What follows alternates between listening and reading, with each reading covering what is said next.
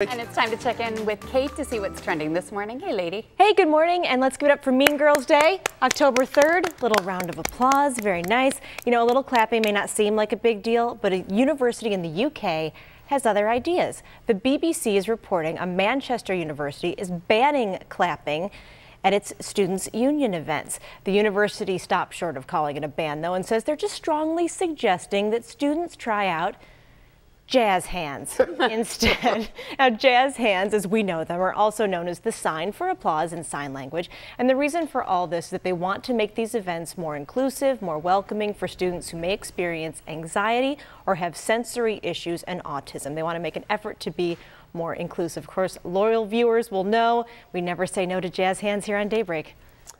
We love it. Never, ever. So I think it's a good attempt, but a lot of people are making fun of them online. And like I said, they're stealing our shtick. I know, see? Jazz hands. That's our thing, UK. There's enough jazz hands to go around. That's good point. That's She's right. all Never about too much. inclusion. Around the world. Well, you know how you want to send a text message and then you realize there's no llama emoji and it just ruins everything? Well, not for long. New emoji are coming, 70 of them actually, with Apple's new software update. They include a llama, a cupcake, a bagel, and redheads. So my friend Carl will finally have to find something else to complain about. Also a stick of dynamite, a raccoon, and a badger. I know, we're all going to remember where we were when we found out. And finally this morning, get the sense recently on social media, people are really looking for a break. And so this morning I present Animals Eating Pumpkins. This seasonal delight comes courtesy of the Oregon Zoo, the zoo's tortoise, black bear, beaver, and lemur doing their basic best and just enjoying fall. Studies conducted by me personally show that watching animals do just about anything lead to increased delight and decreased stress. Please enjoy. You know, it's funny.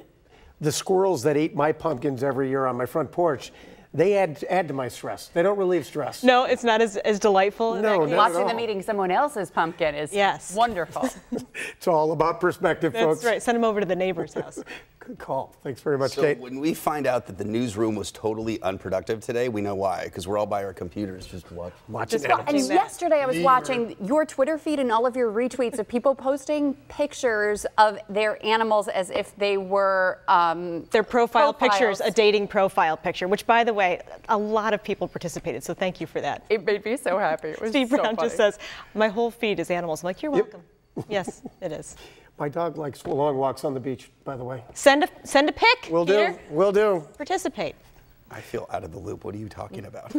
We'll fill you back in after the Oh, yeah. Let's move on.